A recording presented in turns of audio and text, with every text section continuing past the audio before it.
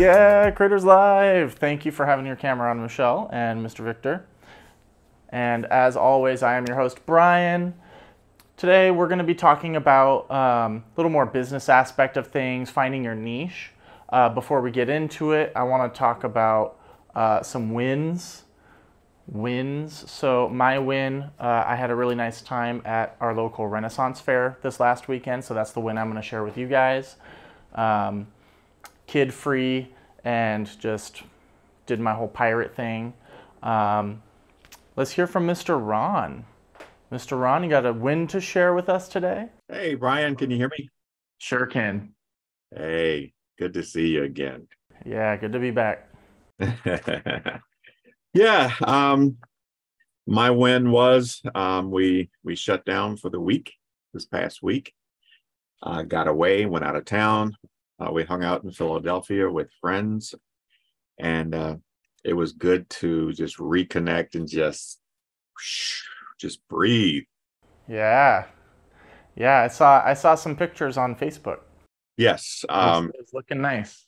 It was very good. We took in a Phillies game on Thursday, and then the rest of the weekend we were attending a retreat with some friends. Very dear friends of ours lost their son. Oh. And so we were helping them to cope and get through things, and it was a very good weekend. Well, good to hear. Sorry for their loss. If you can extend that to them if you talk to them again soon.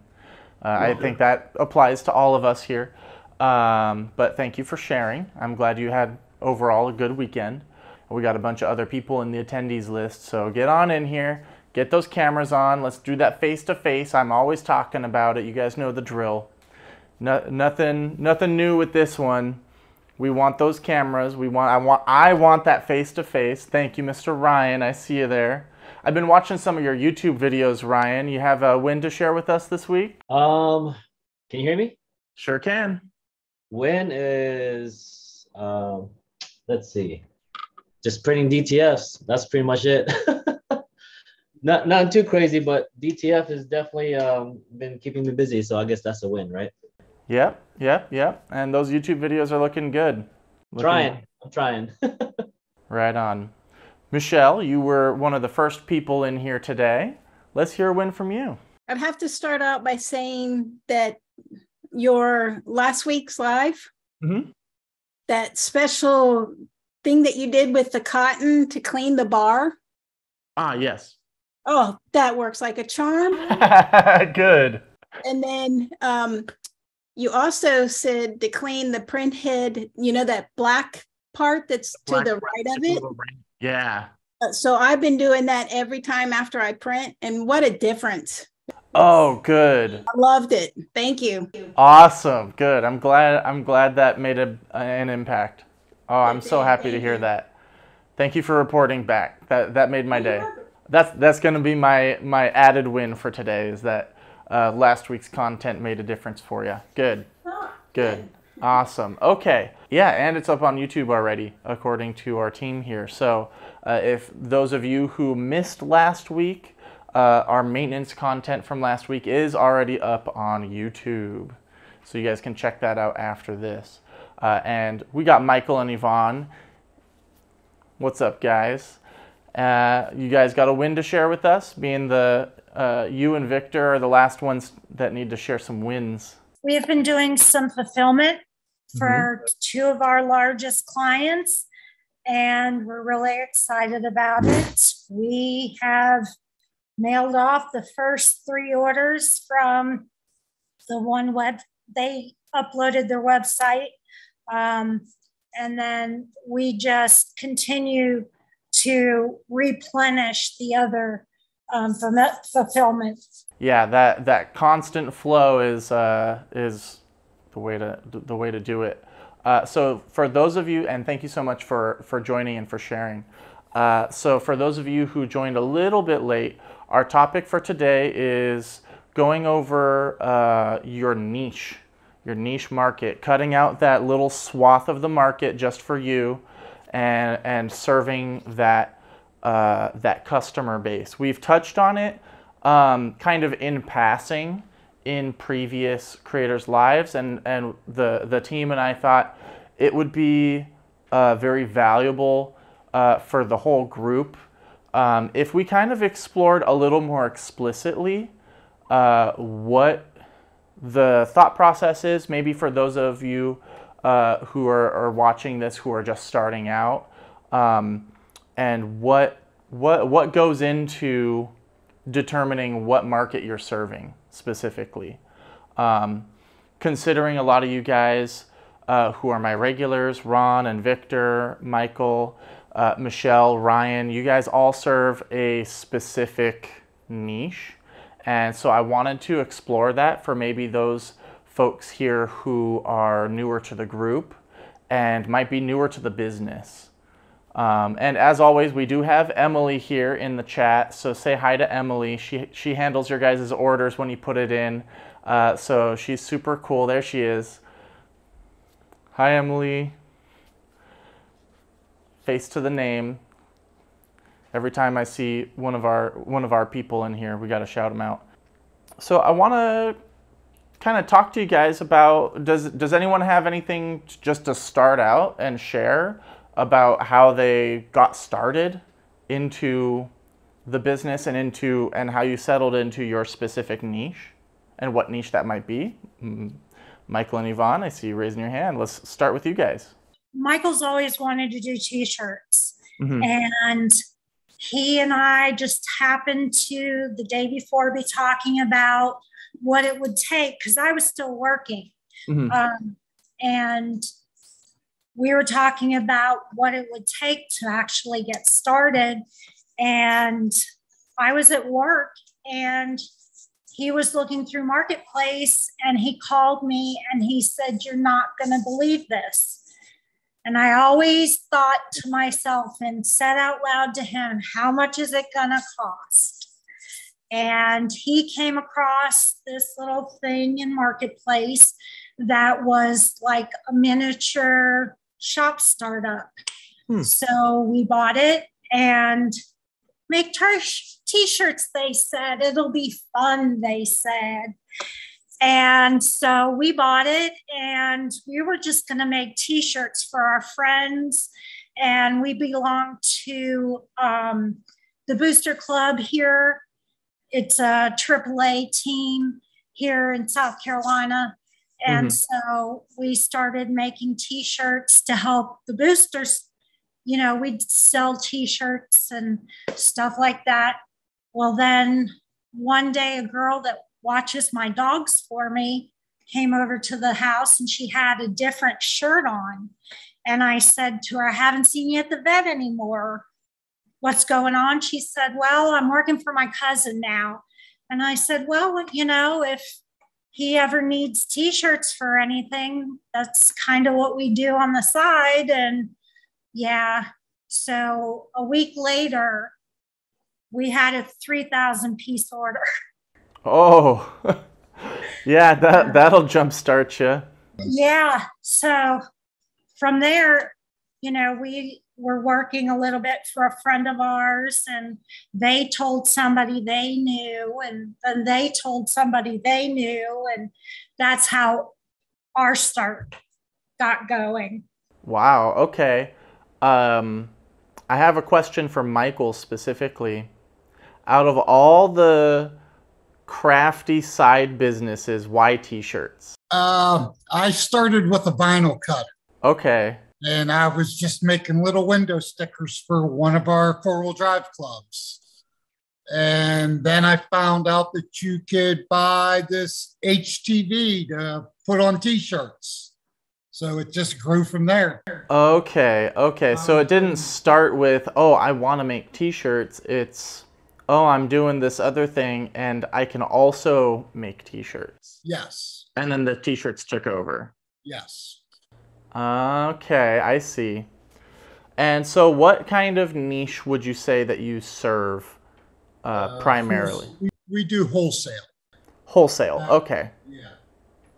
Okay, yeah, and I think there's a lot of business to be had there as you guys have just a steady stream of orders. I think that speaks volumes, considering you guys also have only recently started doing the online aspect of things. So just off of word of mouth, it's kept you busy. Yes. We're doing online for somebody else, not for us. Well, we got to get you there too. Us part up yet. Right on. Well, thank you guys for sharing the origin story, if you will. I wanna get some of the other people in the group and how they got started. Victor, I know you've shared your kind of origin story with the group a number of times, so we might circle back to you unless you are particularly excited to share. I'm always open to hearing other people's stories. You've heard mine plenty, but okay. If you have any questions, let me know. Okay, we'll circle back to you. We'll pick on you last.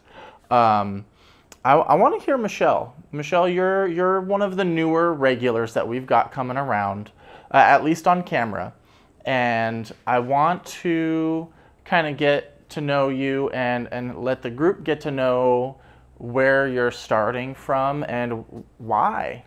Why t-shirts is maybe the first question. I'm kind of like in the same boat that Michael was in. I started with a vinyl cutter and am a coach at the middle school for our cross country team. So they wanted me to do shirts. It's like, oh, okay, I'll do shirts. Well, my first order was 100 shirts with 5 different colors. And it was like, okay, I'm done with this. I'm going to go straight to a direct-to-garment printer. This is nuts. And so that was about 5 years ago, 6 years ago. And ever since, it kind of like got my foot in the door with the school system. So I'm kind of, my niche is more towards the schools, the sports, and wholesale. Okay, nice. So that sounds a lot like Victor here. He serves a lot of the school niche as well, as far as I'm aware. I'm sure he does other things as well, and we'll get to him. We'll save him for last. But yeah, so that seems like it's a pretty popular avenue. Yeah. But you started, already in the school realm and then added the shirts, where some folks start with the shirts and then explore into the school realm. So that's really neat to learn about. And what equipment did you start with? It was the Free Jet. Oh, okay. Yeah. Yeah, so straight into the Free Jet, right on. Yes, I did my research and I found that it was actually my 5-year plan was to go to the Free Jet. And my husband, he kind of saw what I went through and he says, no, we're going to do this now. So it kind of happened a lot quicker. And at the time, this is like my side hustle. And so like everybody here knows there's a learning curve and learning the pre-treat. I mean, I spent thousands of dollars because I'm a perfectionist. I'll admit that right now. And I mean, I had to get things done. My number one client was 100% polyester shirt. So I had to get that done. And I mean, I feel that. Just practiced. Yep. No, oh man, with the polyester too and having to get it perfect. Oh, I feel that. Yeah. Nowadays, folks are a little spoiled with direct-to-film to kind of serve that need. Yeah, I'm still more on the direct-to-garment side. I'm not to the film side yet. It just feels too funny for me. A little too stiff. Yeah. Okay, that's fair. Yeah.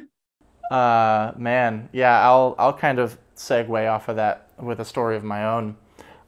When I was working here back when we launched the 330 TX Plus, I was one of the 3 people in charge of developing the user manual and the process for doing the polyester.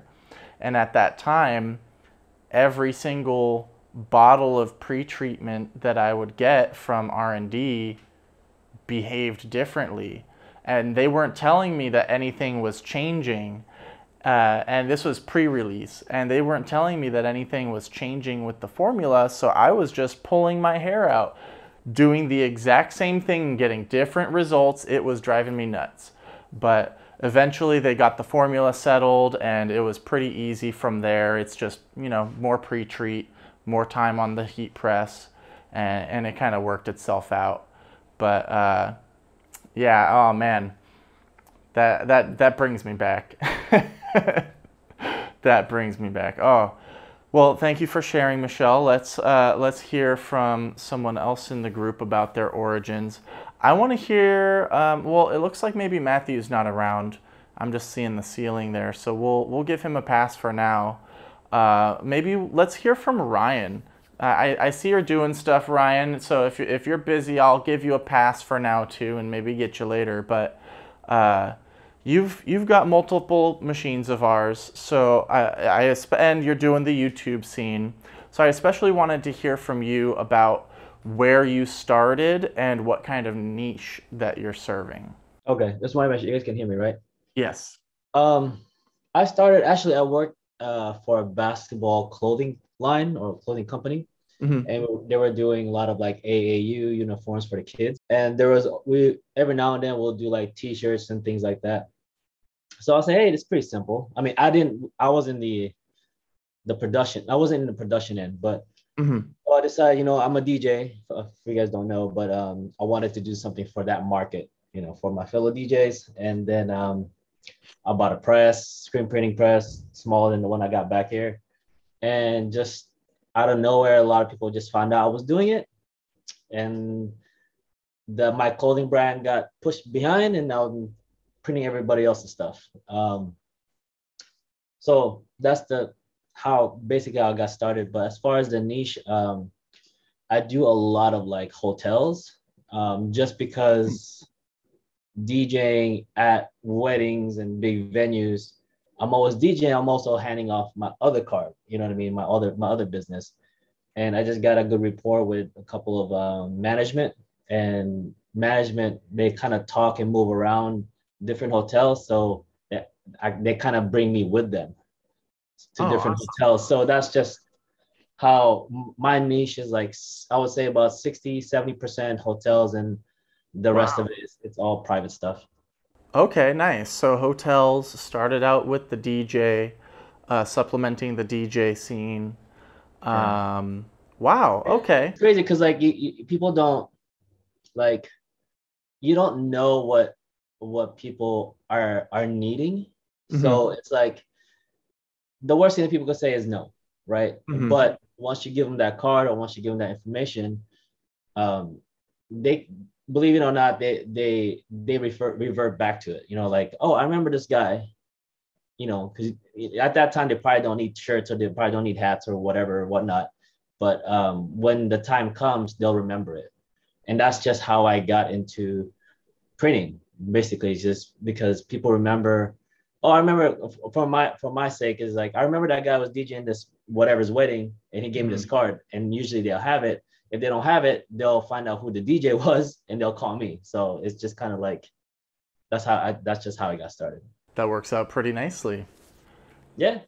Yeah, sweet.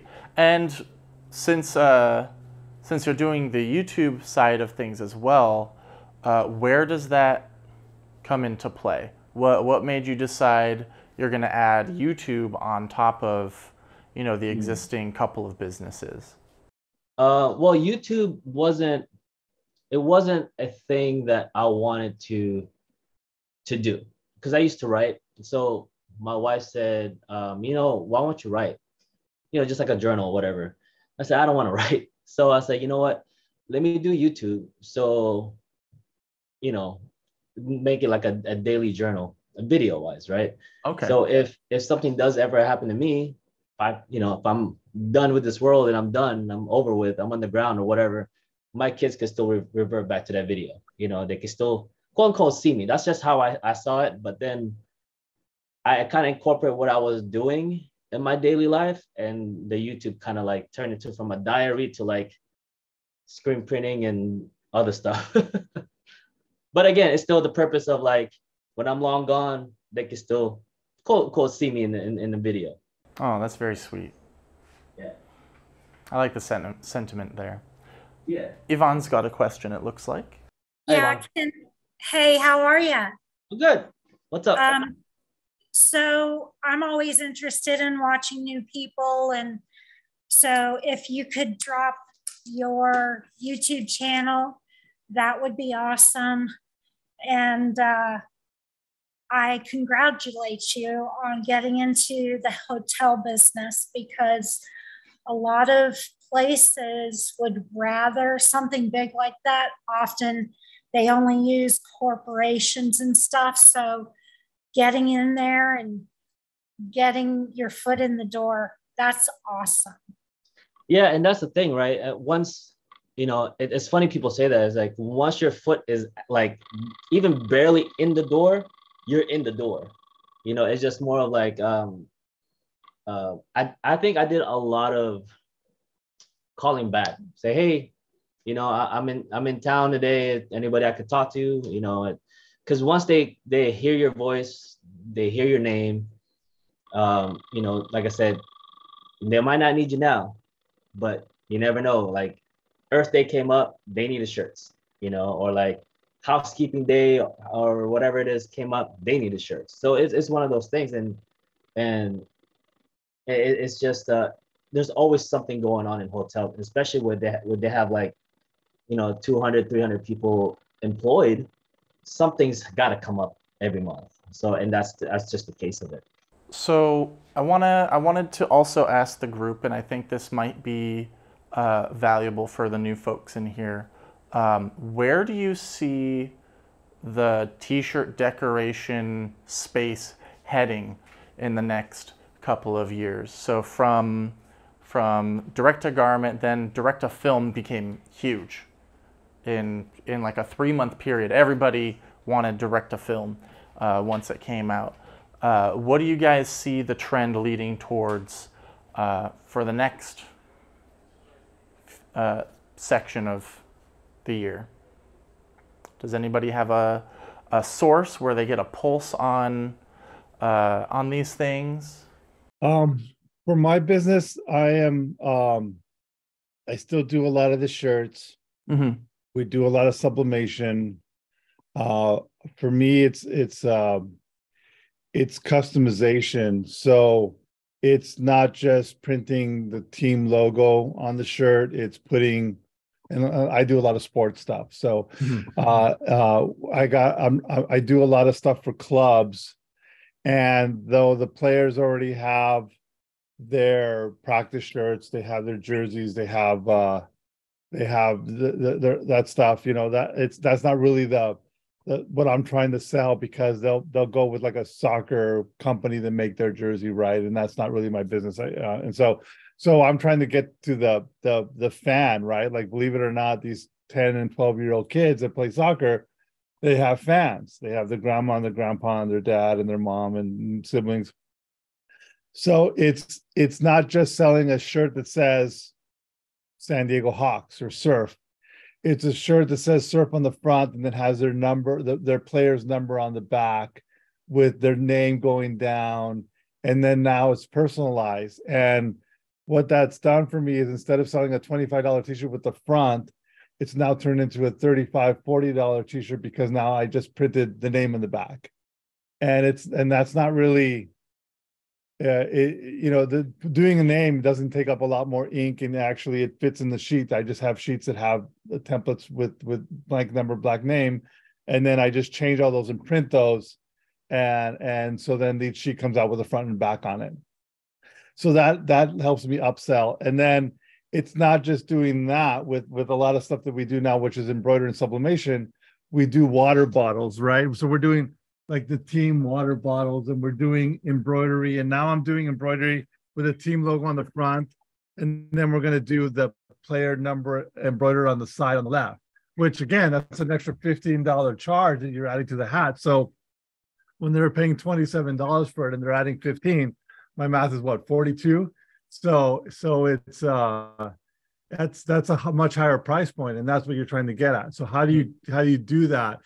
And I think what makes me different, and the niche that it really helps me attain, is that like this soccer club, they could have gone with soccer.com and done, had a whole line of product and this and that.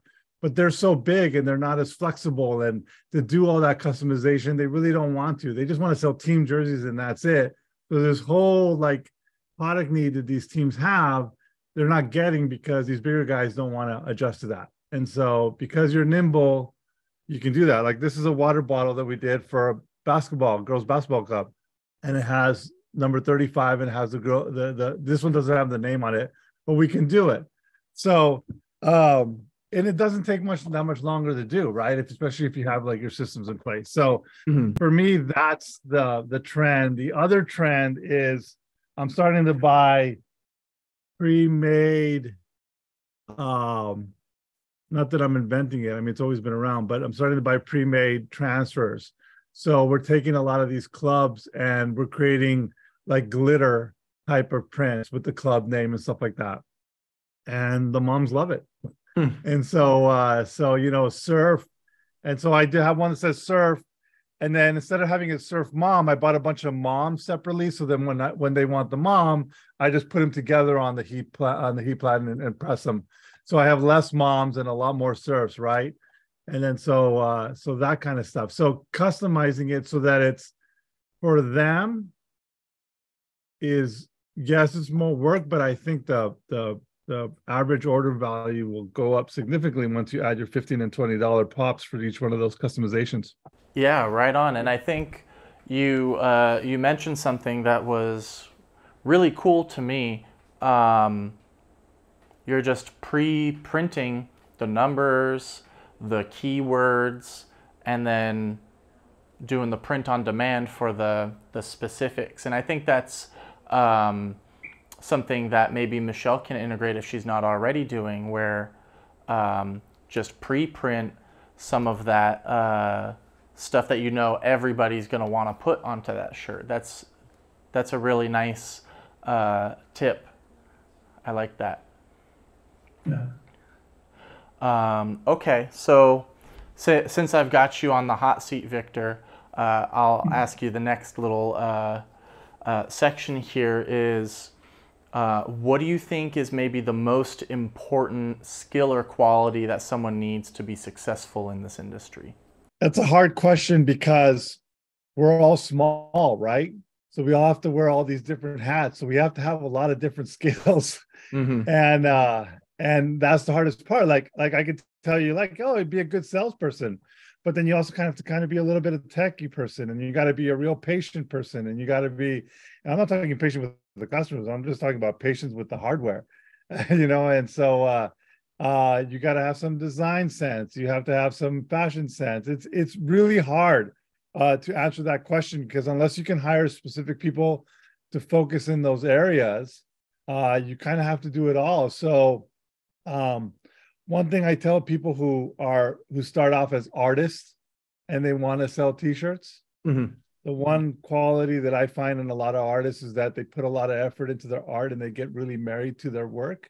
And if a customer says, "Oh, I want to change this," they get heartbroken, right? And the art's not for you, it's for them, right? At the end of the day, you can make whatever you want for you, but just, if you're getting someone to give you a couple dollars for it, and hopefully more, that's really the end goal. So you got to be flexible. You got to listen to what they say. You got to be patient, and you got to know when to go in and make decisions for customers too, because sometimes a customer can non-decide you to death. And so you could say like, "Oh yeah, you know what? I think these black jackets would be better. My other client uses these jackets and they do really well." Whether it's true or not, it's a little fib, but that's just enough to push them over the edge to be like, "Okay, I'm going to do that."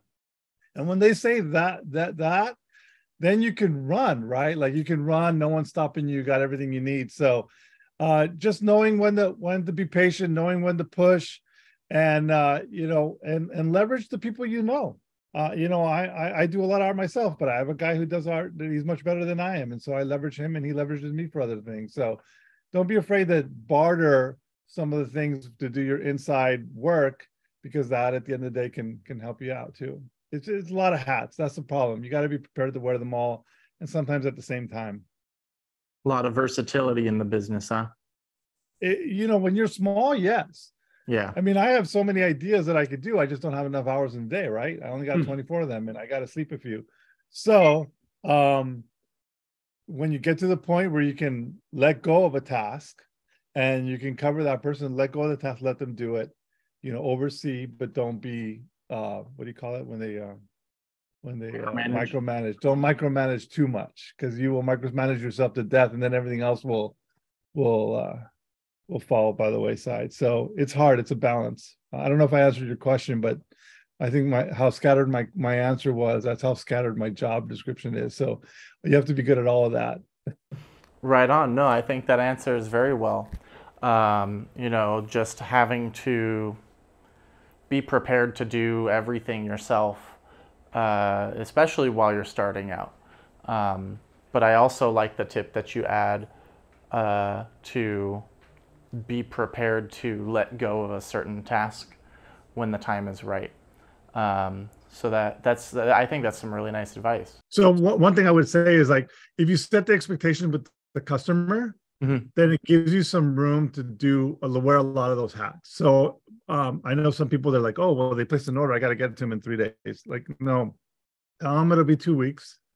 They'll understand. If you tell them it'll be 2 weeks and you get it to them in 2 weeks, then you're a reliable guy, right? You're a reliable person and they'll do business again with you. Like my boy's in college. He wants to work, but he can only work 3 days a week. So I leverage him to run all the machines and do all the printing, but he can only do it 3 days a week. So I can't promise that product in 2 days because he's only working 3 days a week. So I tell them 2 weeks and everybody's happy and no problems, right? Hopefully. Yeah, but setting the right expectations is the key. You want to under-promise, over-deliver, if anything. So, correct. Awesome. Anybody else have anything to add to that? Anything to impart to someone who's just starting out in the industry? Victor answered it with such scope and efficiency and detail that he just nailed it right out of the park, sounds like. Well, I think you did. I think you did an awesome job, because my thought was you have to be flexible, but there comes a time where you have to tell the customer, okay, here's the deal, here's your options, what do you want? Because at some point, you got to say no. You got to say no, or you got to make the decision for them, one of the two. Got to set that line in the sand. And yeah, I've heard a lot of horror stories of folks getting kind of run over by deadlines that they had to accept in order to take the job, and kind of drowning in those expectations as they move forward and scale up. So I think I agree with that, though I can't speak from experience. That's why I'm mainly letting you guys talk about this one, because you guys have all the experience here. I'm in customer service for 35 years, so it comes natural to me after a career of it, but you sometimes have to know how to actually just steer people, and that's all you can do. At the end of the day, as long as you feel like you've done the best job you can do, then you've been successful. All right. Yeah. Awesome. Okay. So I think we're at the end. Is there any other questions that anybody had for anybody who's spoken, or for myself before we close it out? Ryan, got your hand up. So polite. Take it away. You're muted, sir. I'm used to these meetings. I have to put my hand up. I do have a question. I'm fairly new to direct-to-film and just the process of it. But as far as, I'm still trying to wrap my head on pricing. So if there's anybody here that can help me in trying to figure out my pricing. And again, I'm in California, so we're a little bit on the higher end as far as pricing goes. But, you guys got any tips? Because the last thing I want is to drive the market down as far as pricing goes, or even drive it up because of the pricing. So I just want to make sure that I'm pricing it correctly. Does anybody got any tips on that? Victor put his hand up so fast. Yeah, I like talking about pricing. So hey Ryan, what part of California are you from? I'm in the Bay Area, San Francisco. Oh, okay, I love the Bay Area. Go Warriors! I lived there for 18 years. I live in San Diego now, but are you wholesaler or retailer? Resell. I kind of want to get into the wholesale itself, but I just don't know like what's the best way, you know, because I want to be competitive, but I just don't. I don't want to give them away, you know. So when you say you're a retailer, that's what you said, right? Retailer. So you have your brand and you're selling your brand of merchandise online. Yes and no. I guess because there's a lot of different ways to price things. Right. So it depends what the channel is, right? Right. So that's a good question. Right now I'm just selling transfers to people, but if it comes to that point, then yeah, I'm not quite sure. So I don't personally deal in selling transfers. However, I did buy transfers from Michael, and you know, if you're going to do enough volume, what you should do is you should come up with a price per square foot, right? So if your sheet is, my recommendation is if your sheet is, and I don't know what the DTF sheet is, but let's just say hypothetically, it's 24, it's 18 inches wide, right? Let's just guess it's 18 inches wide. Let's make it 10, just so I can do the math easy in my head. It's 10 inches wide and it's 20 inches long, right? That's 200 square inches of paper that you can have art on. What is your cost to print 200 square inches? Just fill it up with ink. And if you find out what your costs are, and then what your time is, then you know that if you could tell your customer, hey, I will print any sheets for you. This is my size. It's 200, it's 20 by 10. And you can put whatever you want on it. So now you're not quoting this design or that design or that design. What you want to do is you want to simplify it for yourself. So whether they want one design to fit the whole thing, or they want a bunch of little left chest designs and they just put them in there as close as they can and they cut in between, your price is always the same. So you don't have to go back to the drawing board and look at it and what's your art or whatever this and that. You can just tell them, boom, I know my cost is $4 in terms of hardware paper, and let's say I want to make, you know, whatever per hour doing it, those are your costs. And then you sell it for a profit. And so that's how I would recommend you do the sheets. Okay. Yeah. Yeah. Thank you. I'll look into that as far as cost and stuff. Thank you. Yeah. No worries. Do you know what your costs are? I know my cost of ink, as far as ink, paper time. Paper, no, I haven't broken that down into the square footage. Okay, so always remember that when those DTF machines, when you do a job, whether it's one sheet or if it's 50 sheets, and I'm still talking to the 10 by 20s, you always have that extra runoff sheet at the end. That is cost. So make sure you include that. Oh yeah, good point. Thank you. Yeah. Victor's absolutely right. We sell a ton of DTF. We plugged our machine in. We were the third people to get it, and we haven't stopped. And Victor's absolutely right. You need to decide how big you want to sell, like we do by the meter, which is 40 inches, because we have people that they don't want small sheets, they want big sheets. So we sat down and we figured it out, and that's how we sell our sheets. If they don't fill it up, that's on them. I'm selling you a gang sheet. You can sell it bigger, smaller if you want, but this is what we're selling and this is how much, and you can fill it up or you can waste the space. It's up to you. Okay, and that's the other thing. Like I've seen a lot of people selling multiple sizes, 24, 48. Yeah. I mean, I really don't want to get into that. That's a good idea. Just keep it simple and just. fill it, they want. I would disagree. I would disagree with you politely there, but why would you not want to sell 20-inch sheet or a 40-inch sheet or a 60-inch sheet?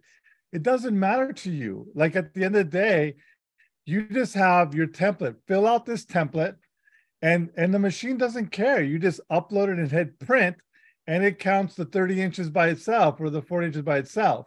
So if you feel like you're going to have the volume to do this, and you have like a Shopify store or the Omni store, which I don't know if it does it or not, but they can actually make their gang sheets and produce it. And then that gets sent to you and they pay for it. And they can say, oh, I want 15 of these. So at the end of the day, it doesn't matter. Like if it's 30, 40, 60 inches, you're just uploading that file, hitting quantity 6 and sending them something that they've already paid for. Keep it simple, really simple. Yeah. Okay. And I think for the most part, I'm overthinking it, but we often do. We often do, right? And I didn't want to get into the debacle of 1 color print, 2 color print, going back to the screen printing thing. You know, I just want to keep this side, the digital stuff, simple as it gets. Yeah. So I appreciate you guys. Thank you. No worries. Reach out anytime if you have any questions. And I see in the chat, Ron adds, he's answering Gabe, who's asking, why does the print head get clogged? Ron's answer is, it depends. Humidity is a big factor. I find that if I stay in the 45% range, I do not get clogs. That'll also be determined by things like shaking your white bottles or purging out the separated white ink. You know, using the machine at least once every 3 weeks, doing your maintenance properly, wet capping it properly. There's a pretty wide swath of factors. Not getting head strikes is a really important one too. And all of these things can determine whether or not or how frequently your print head gets clogs. And I think something important is how you address it when a clog happens. Ron, go ahead. You know, one of the big things I think a lot of people forget is you got to be diligent with these machines. And if you got to get in a habit of, before you print, do a nozzle check. And when you finish at the end of the day, do a nozzle check. Because if you put that thing to bed, like as I call it, put it to bed every night, and you don't do a nozzle check and you got a clog, now this thing sits and it can further complicate things. So just diligence on your maintenance every single day. It doesn't take long. It's 10 minutes at the most.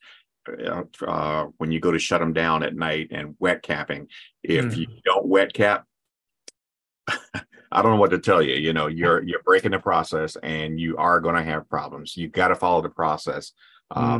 But big things I noticed, like say humidity. If my humidity gets below 40, then you can expect some crazy stuff to happen. But keeping that up and keeping your maintenance up is huge. Yeah. Humidity, I think a lot of people, and a while back myself was included in this, I was underestimating the impact of humidity on the printer. You know, it's like, okay, well, it's the air and the ink is on the inside. How much can it really affect the ink flow? And it's fairly substantial. It's more than I think most people realize.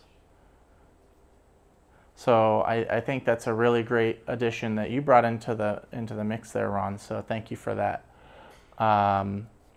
Let's see. Did I see another hand go up and then go back down? And cleaning the ink bottles. So to tease next week, we are going to be talking about a couple of the maintenance items that we didn't really get too much into last week. Cleaning the bottles is one of them. You know, the procedure for that is not super straightforward, so we're going to spend some time going over the process for that and what to do, what not to do. And then also cleaning out the spit tray. I get, you know, more than a couple of questions on how to tackle that, so I reckon we'll do a video on it and then anytime someone has a question on it, I can just send them the video. But I mean, we're pretty much at time. Were there any other questions that anybody had before we close it out? Sounds like we're good. All right, you guys, thank you so much for joining us on today's Creators Live. If there is anything else you need in the meantime, my email is in the chat, brian@omniprintonline.com. Feel free to reach out. Always happy to help. And we'll see you next Wednesday, 2 p.m. Pacific. Woo! Woo!